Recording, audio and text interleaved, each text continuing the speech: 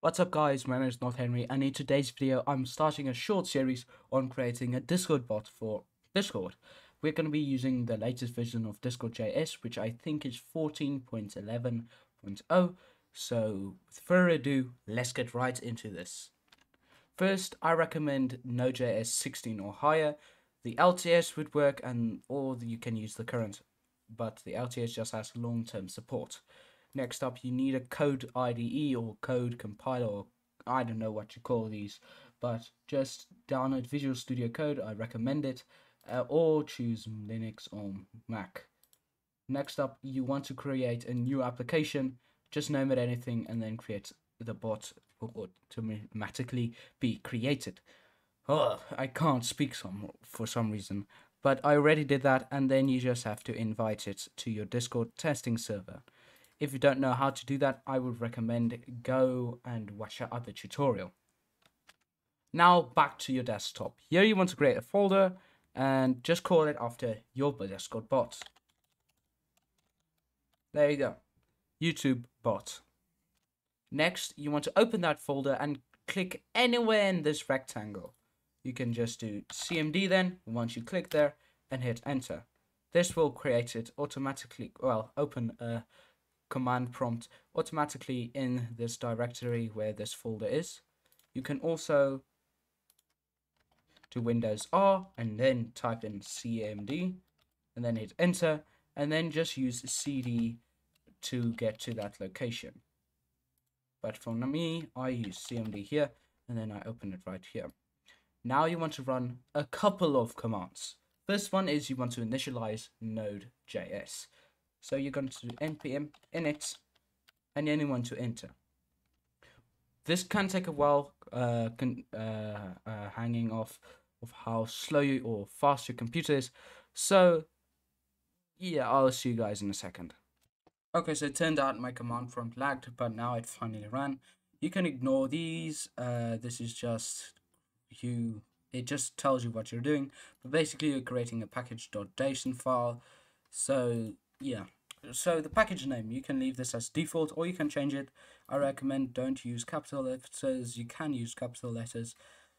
I think I haven't done it in capital letters, but anyway, we can just leave that as default. The vision, you can leave that as default. The description is completely optional. The entry point, we are going to change that. So you want to change it, well, you don't have to change it, but I want to change it to src/index.js. Basically what this does is, it just puts it in a source folder to just keep your code clean and don't make it in the main directory of the file. Because it can get a little bit weird when importing things. So we're just going to enter. Test command is completely optional. You can add node space dot there.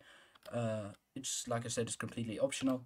Get repository is optional. Keywords are optional, and the author is optional. But I recommend putting in your name like that.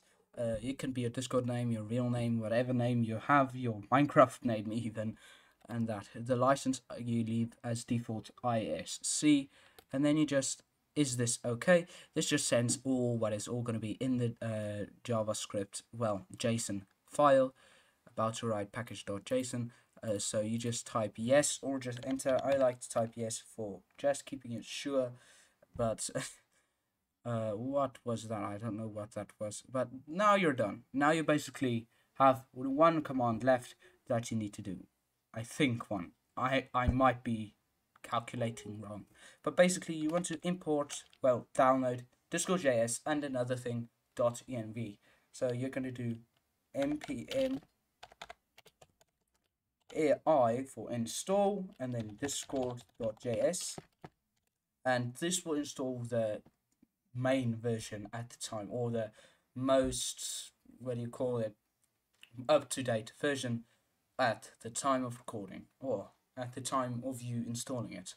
But you can always do at 14.10.2 to get a different version, but I will just download the main version that is being used today.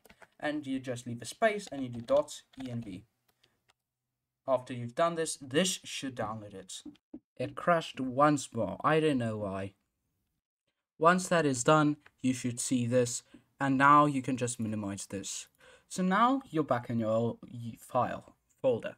So you want to right click it, and with Visual Studio Code, and I think a lot of others, you can say open with code, and then you open it. You can also close this folder. So now that Visual Studio Code is open, you remember when we said our main report, well, our main full file will be in src/index.js? Well, here that comes into play. In this area, in your Explorer, you want to create a new folder and just call it src. This will create a source folder. Once that file is created, you want to, in that file, create index.js. And this is your main file. And once that is done, you should be fine with creating any files for the rest of the video.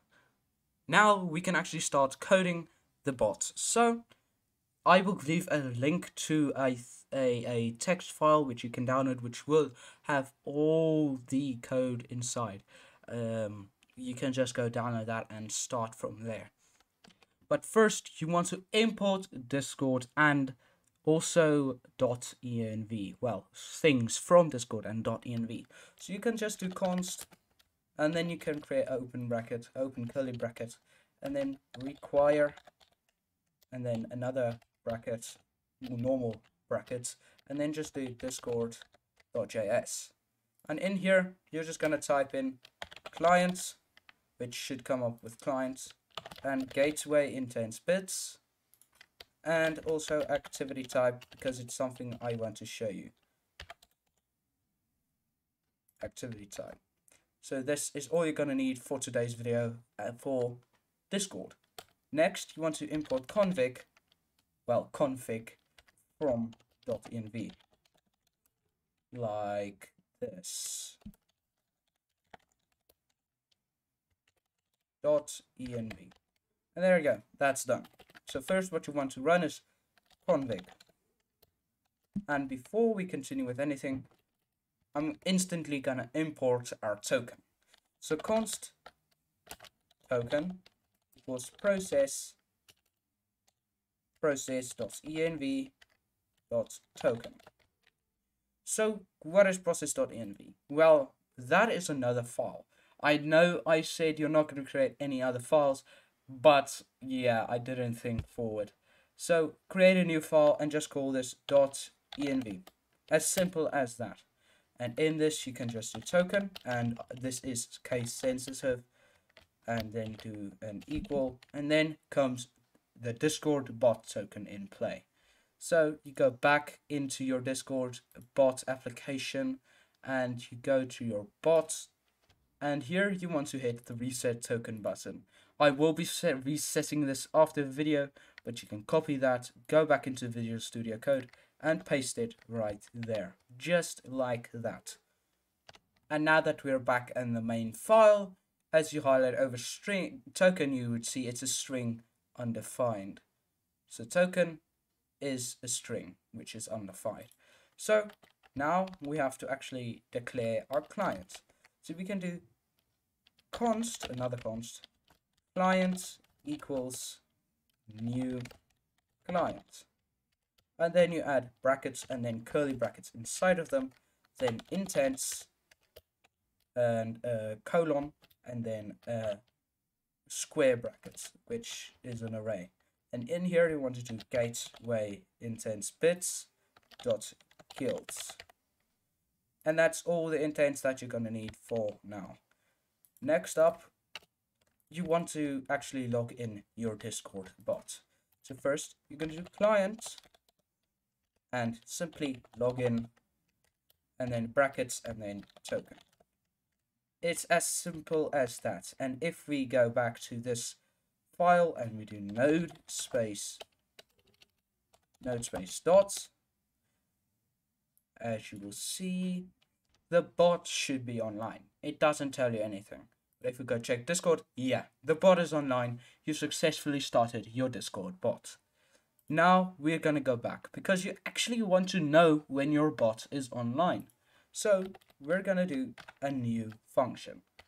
Client dot on, and then quotation marks ready next to the quotation marks a comma, open brackets, open and close brackets, and then an arrow function. We don't have to get into detail what an arrow function is, but basically it's just a function to put it simply, to put it easy. So now you want to do console.log,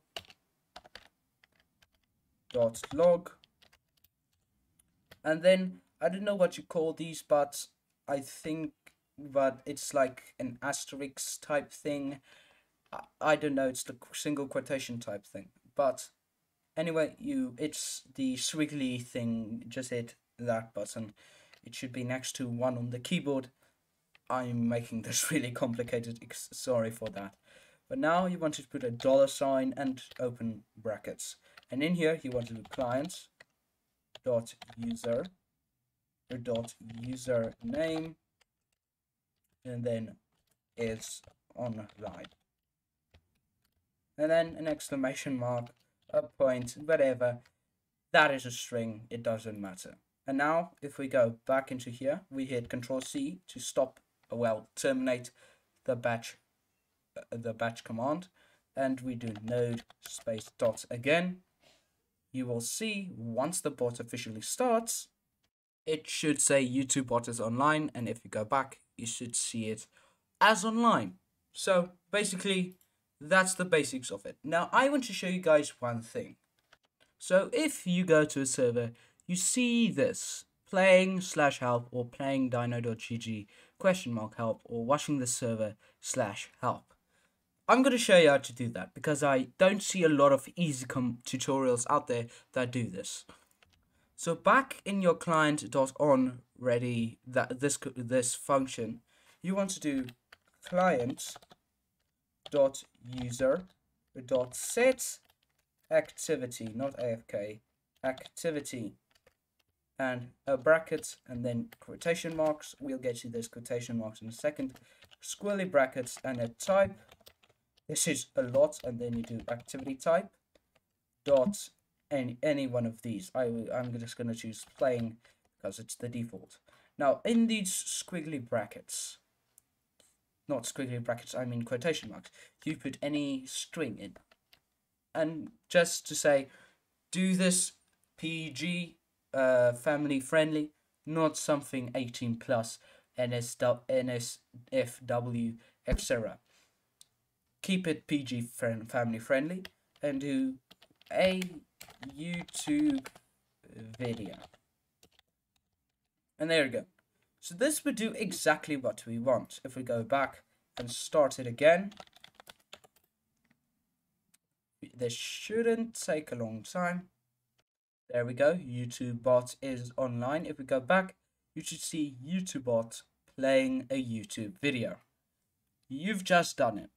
But I don't do that a lot, so I'm just gonna comment that out. So if you want to get the code, this you just have to remove. Just remove that to actually put a status or activity to your Discord bot.